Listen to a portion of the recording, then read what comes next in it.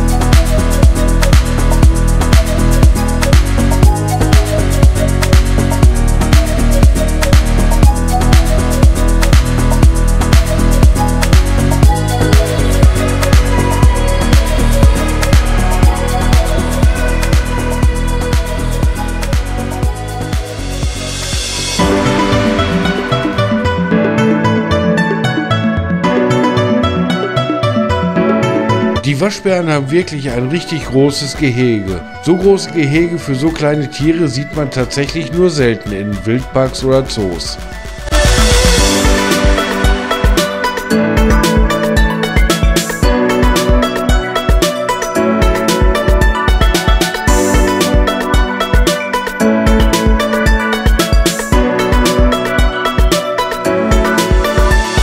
Falls ihr den ersten Teil unseres Besuchs im Erlebniszoo Hannover noch nicht gesehen habt, wo wir euch unter anderem die Löwen, die Nashörner, die Flusspferde, die Pelikane und einiges mehr zeigen oder ihn noch einmal gucken wollt, dann klickt doch oben rechts aufs Info-i.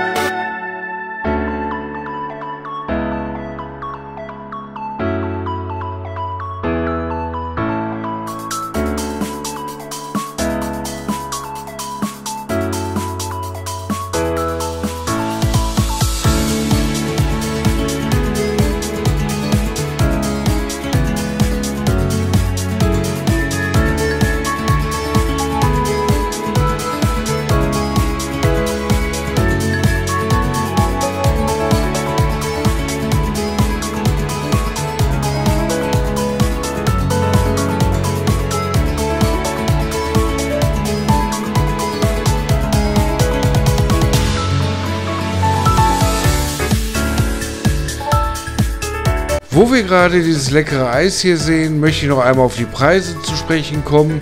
Und die sind nicht ohne. Gerade die Getränkepreise sind sehr hochpreisig. Für 2 Personen haben wir an diesem Tag 131,70 € ausgegeben. Beim Parken hätte man tatsächlich nur 1 € sparen können, aber viel weniger war nicht drin. Was wir alles so hatten, habe ich euch hier mal aufgelistet.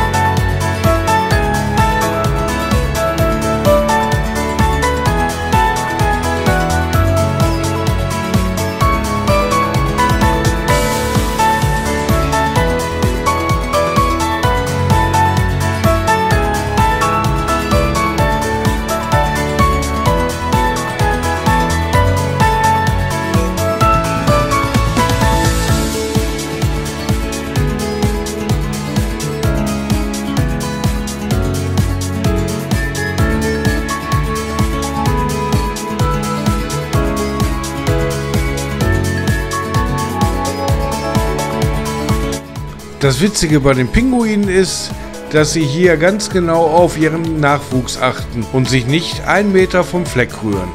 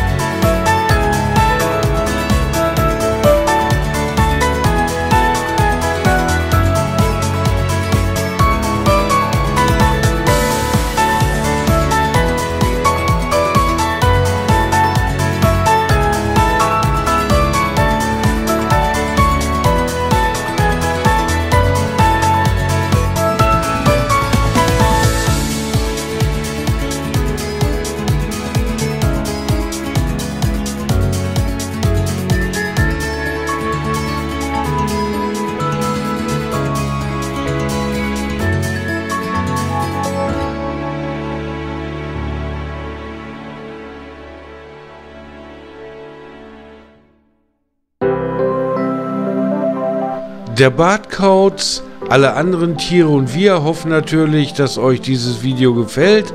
Und wenn es so ist, würden wir uns freuen, wenn ihr dieses Video liken würdet, unseren Kanal abonnieren und wenn ihr kein Video mehr verpassen wollt, dann aktiviert doch einfach die Glocke.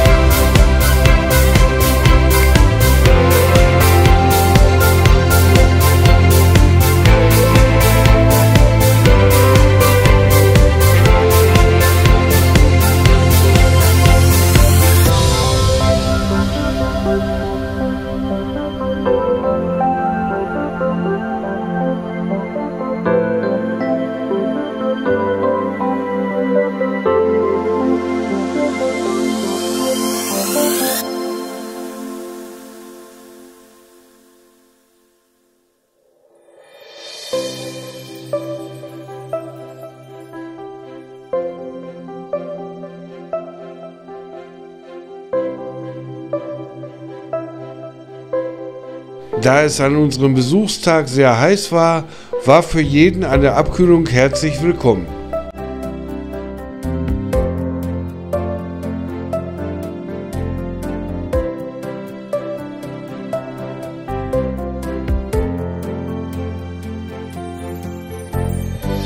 Der chinesische Leopard hatte sich wirklich sehr gut versteckt.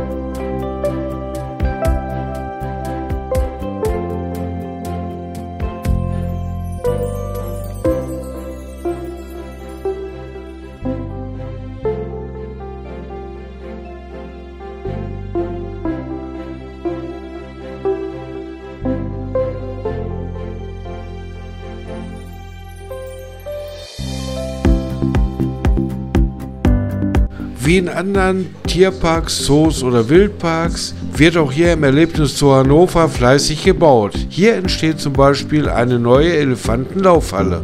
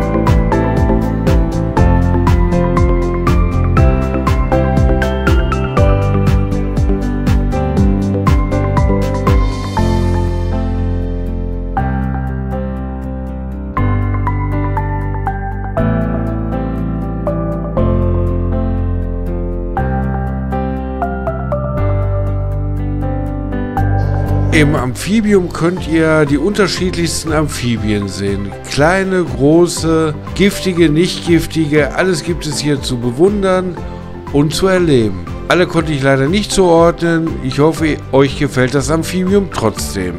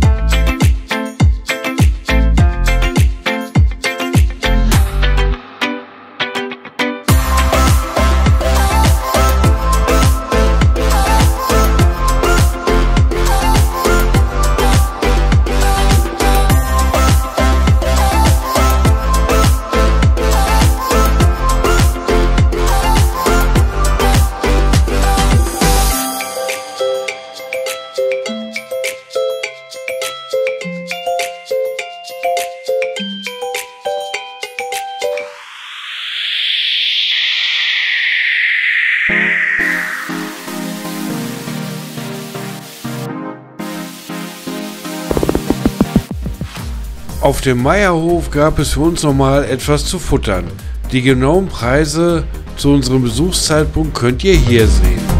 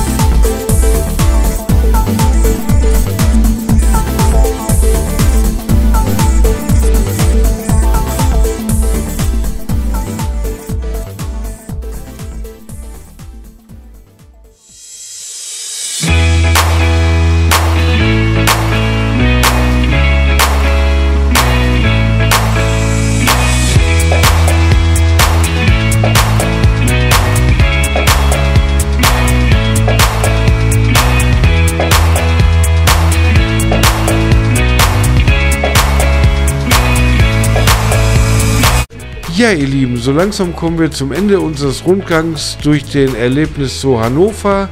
Knapp 7 Stunden haben wir dort verbracht und es hat uns sehr, sehr gut gefallen, wenn es auch an diesem Tag sehr heiß war. Was uns nicht so gut gefallen hat, waren die Getränkepreise, die wir teilweise schon unverschämt fanden. Wir hoffen, euch hat unser kleines Video gefallen und ihr seid auch nächste Woche wieder mit dabei.